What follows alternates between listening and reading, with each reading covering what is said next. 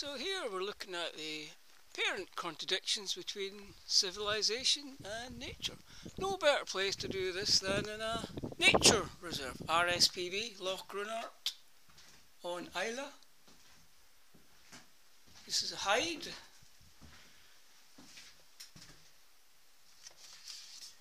Now, nature reserves are held in reserve for nature.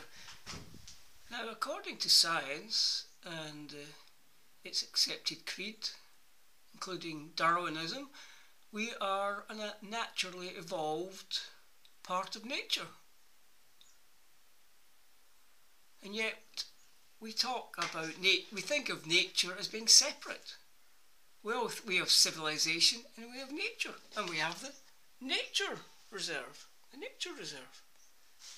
So we have an apparent contradiction with nature. Are we part of nature, or is it something separate from us?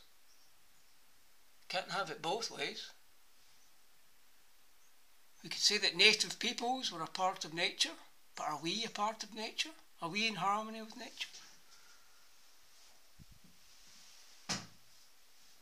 There's no geese here just now. It's a bit of a gloomy outlook. Drainage ditches, fences, some sheep there. There's cows over there. There's a pond there, a little pool of water, some ducks in it.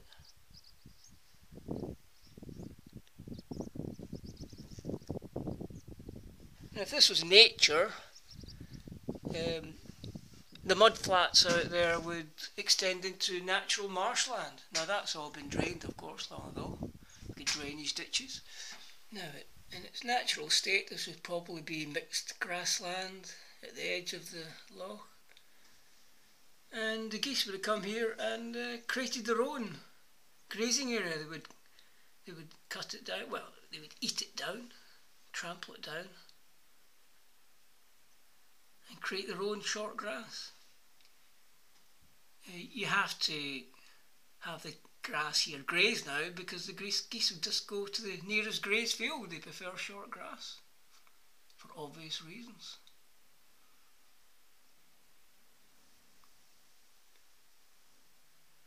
But it's hardly natural looking here. It's very man-made. It's very much a modern farm. Is this nature? Is this a nature reserve? Is nature not wildness, a sense of wildness?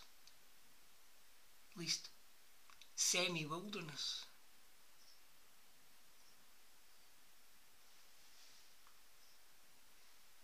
So we have our nature reserve, something held in reserve, and then we have civilization. Civilization sustains itself by exploiting nature for money, basically. Whereas native peoples lived in a state of subsistence with a spiritual connection with nature. That engendered harmony and balance. But when we exploit nature for money, economic growth, this creates disharmony and imbalance.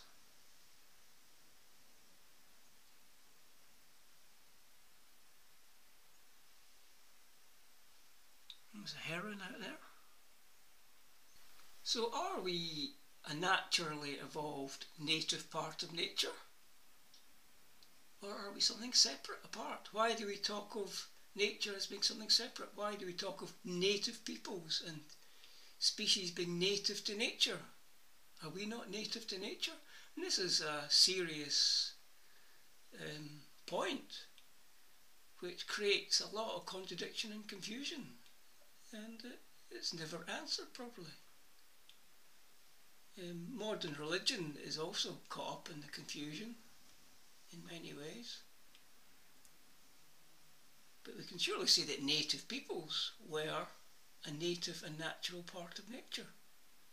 But what are we? Are we a natural evolution of nature? That's what science is always telling us. It's telling us it's all down to Darwinistic evolution. Everything's evolution. evolved to survive.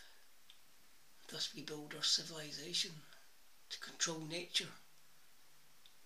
That civilization is a very, very recent thing, and it does not exist in harmony with nature.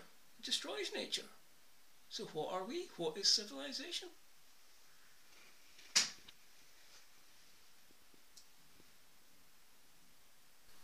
So civilization's approach to nature is basically one of exploitation. I once watched a farmer on Mull. He had hundreds of acres of land for his thousands of sheep. He went across to a small offshore island, ungrazed. There was corn crakes there, thick grass, ungrazed, and he set fire to it, torched the lot. They can do what they like. Torched the lot and put 20 or 30 sheep on it. Now, he didn't need that extra land. He didn't need these sheep to be there. So why? Well, it's to use the land, to exploit it. Otherwise, the land reverts to wildness. And that is the reverse of civilization. True wild land is an anathema to civilization. And this is true for conservation bodies as well. It's all about control and domination. Conservation that always wants heavily grazed land for geese or moths, flowers, doesn't want wilderness to return. It wants control. So conservation is part of civilization's control. It acts as a brake in some ways on some of the worst aspects, but mostly it just fritters around the edges and gets involved in little projects like this, which make us feel good and make us feel that we're all living in harmony with nature. Oh, are we really? Is this a natural habitat? Hardly.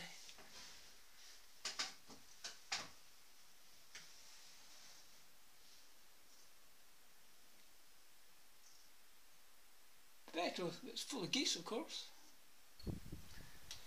So now we control and dominate the landscape with our farms, our towns and cities. Get rid of native peoples. Don't want the wilderness to return. That's an anathema. Where's it all going? More industry, more economic growth, more destruction of nature.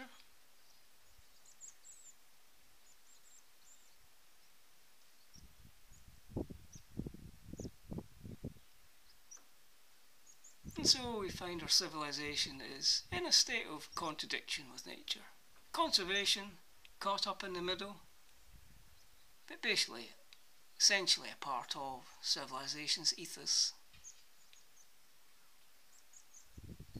So the ethos of civilization is never-ending economic growth and to fill our lives with luxury and comfort and increasingly cut off from nature. Behind our brick walls, our towns and cities, or our farmhouses. Native peoples had their spiritual connections to keep them in balance with nature. Now we have financial connections. There's a digger over there. How lovely. Diggers.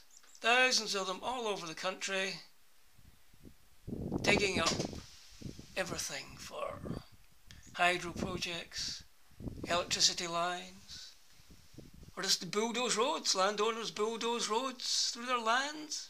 They can do what they like. So now we live our lives of luxury and comfort, safely cut off from any dangerous wilderness of nature. Nature we treat as something separate, a nature reserve. We visit for a little while, point our binoculars, perhaps our techno toys, and then rush back to our nice, safe and secure civilization, our luxuries and comforts.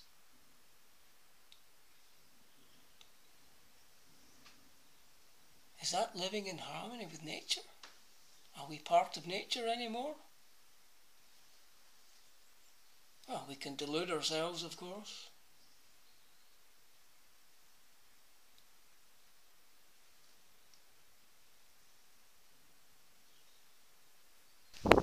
Shower coming in.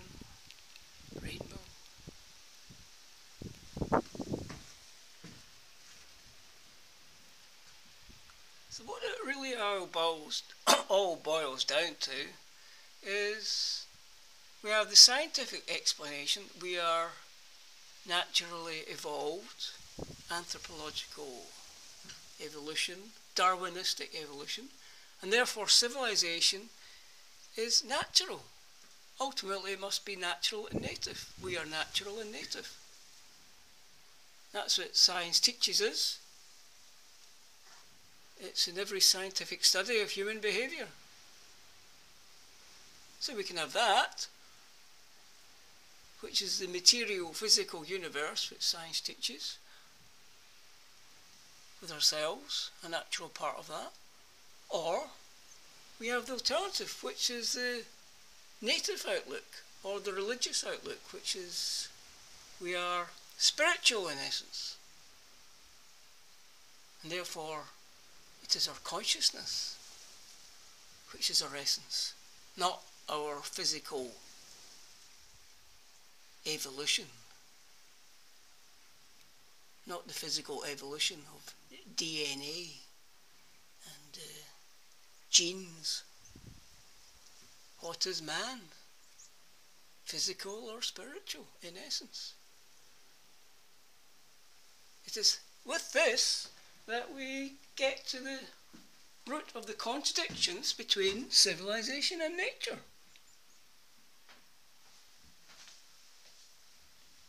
Between ourselves and native peoples.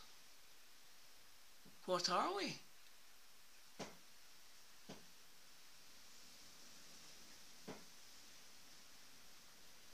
A physical evolution or a spiritual essence?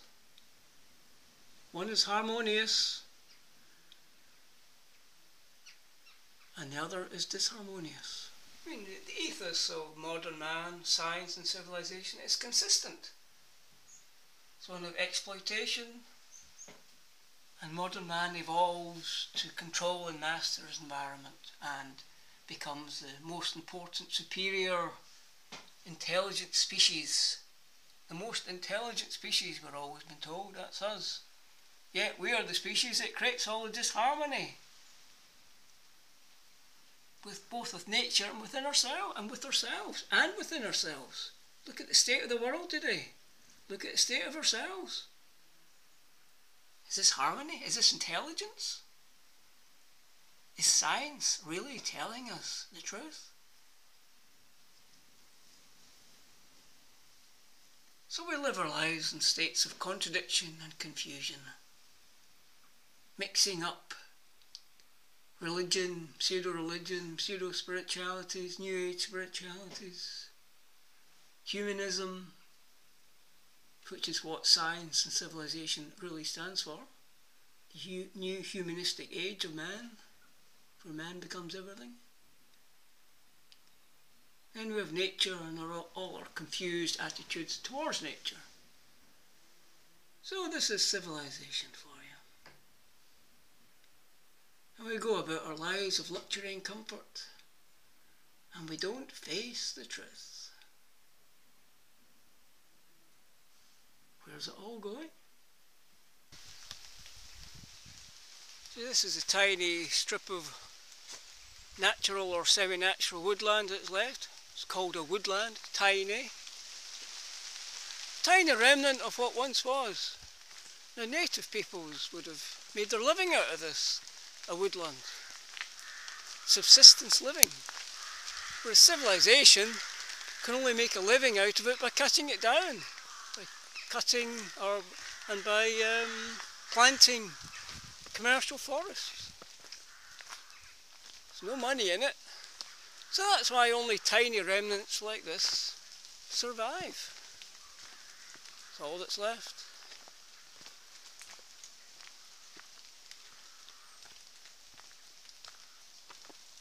Now, native peoples use mythology to express their understanding of reality.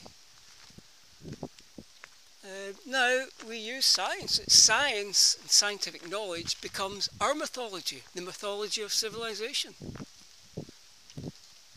which we all believe in. But ultimately it must be rejected because it is disharmonious with nature. It creates disharmony with ourselves and within ourselves. It cannot be true. It is the mythology of delusion. And that is our state of existence today. And yet, the knowledge of science and civilization becomes part of what we are, gives us a different understanding of the universe. We have the material. So ultimately, we are an enigma, an anomaly, a paradox of nature.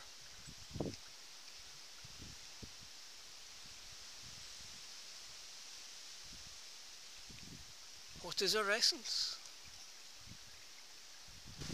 Our essence must be in nature, must be native. That must be our essence.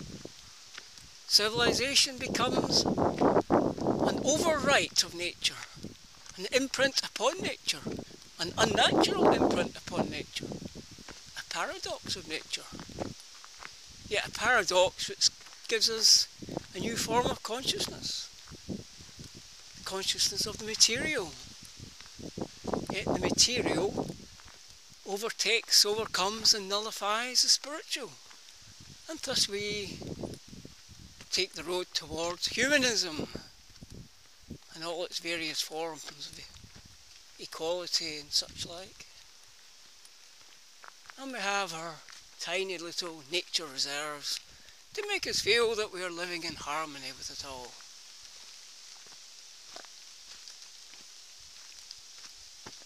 So what are our modern mythologies that we believe in? Oh, money, of course, possessions, living in luxury and comfort, economic growth, which is essential,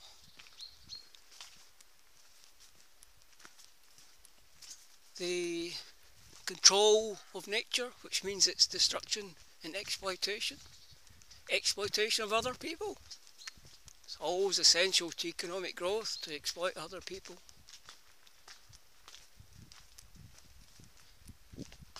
These are a few of the mythologies of civilization.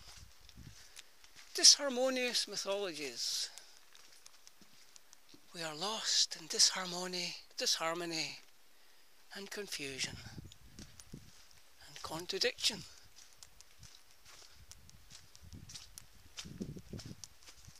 It's a strange world.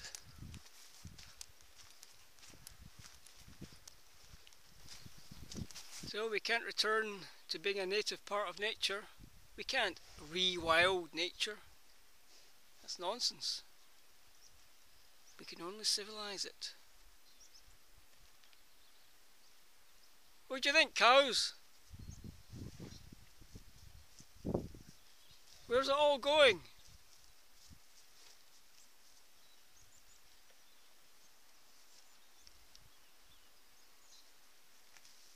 Oh, they don't know either. And this is how conservation is part of the mythology. It bolsters our mythological beliefs that we are living in harmony with nature, that civilization is a harmonious part of nature. I mean, a bit of honest thinking reveals that there's no way that our civilization can be a harmonious part of nature. But I'm afraid the ethos of conservation tries to tell us that it is, and it must therefore ultimately be rejected. So this, according to RSPB, is farming and nature living in harmony. Tractor over there. There's a digger working down there. Isn't that a lovely sight? Oh, I can feel good about it all now. My life of luxury and comfort can continue. I can go to sleep at night, glad that I'm living in harmony with nature. Oh, look at that, that's lovely. Nice new drainage ditch. What a mess. nature reserve? Come on. Of course, the farm was here before RSPB came along, and the farmer can't just be kicked out. The farm has to continue. Just like all the other farms around here, it's just the same as any other farm. Ain't no, I mean, it might tweak a few edges here and there, but it's really no different. Same old mess, same intensive mess created as everywhere else.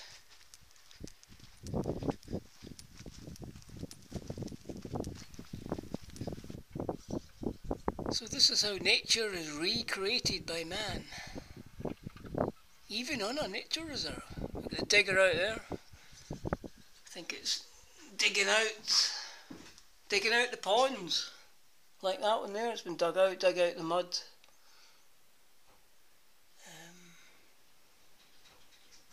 There was a heron here when I came in, it flew away.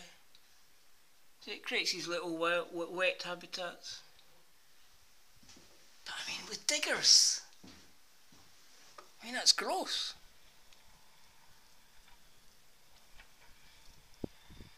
You can't recreate the wilderness of nature. You can create things like this, but God, come on. Pretty depressing, really.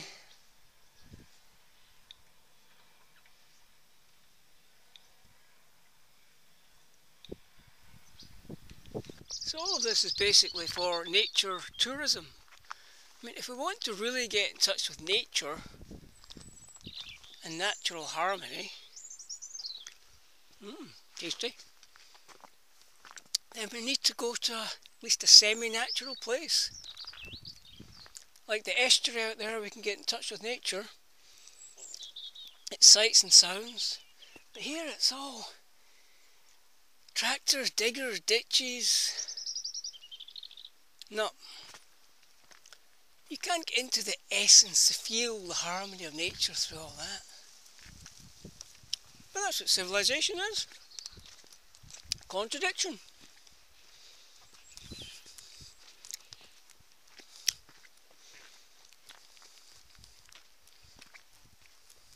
Brambles are nice.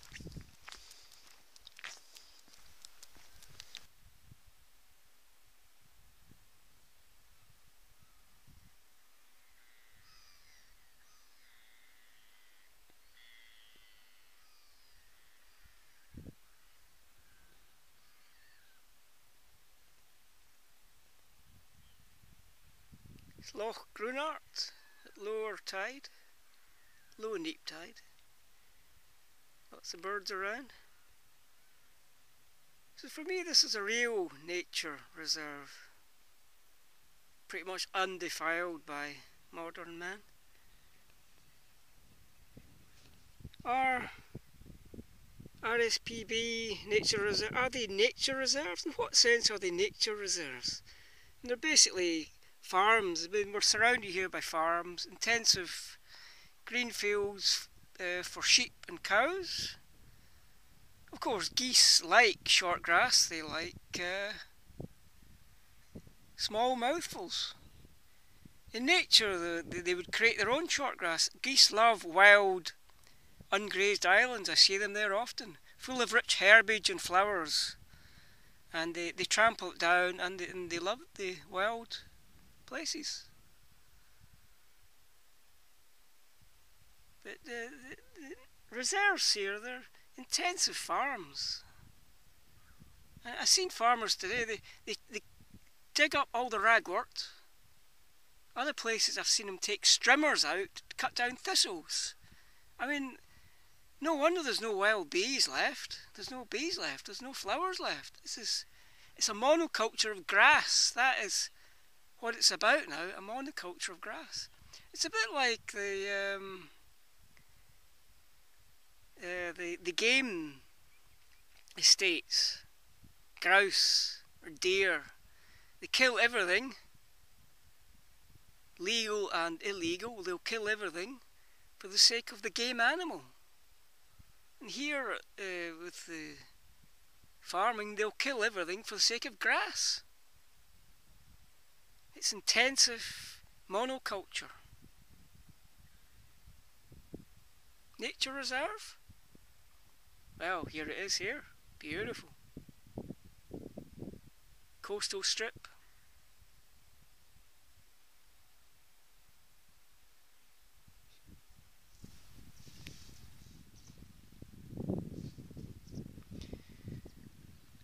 Now it says here, both reserves are working farms. Agriculture goes hand in hand with the wildlife, as it does for centuries.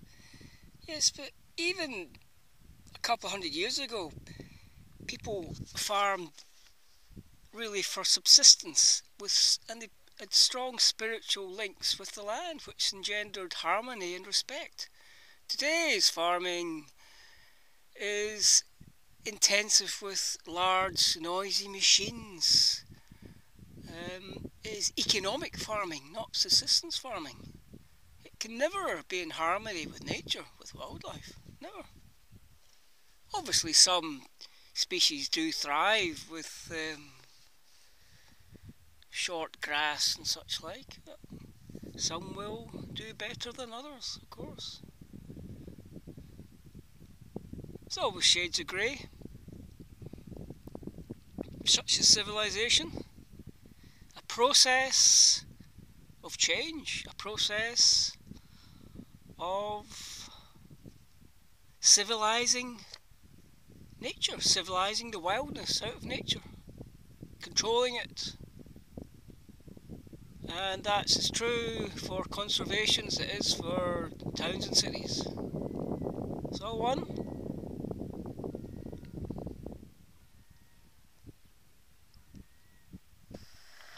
Now this is what I call a nature reserve, not RSPB Loch Gruinart. That's a farm. This is nature. Pretty much a wild island. All offshore islands that are uninhabited should be protected for wildlife. Nature, take the shape off them. This is nature.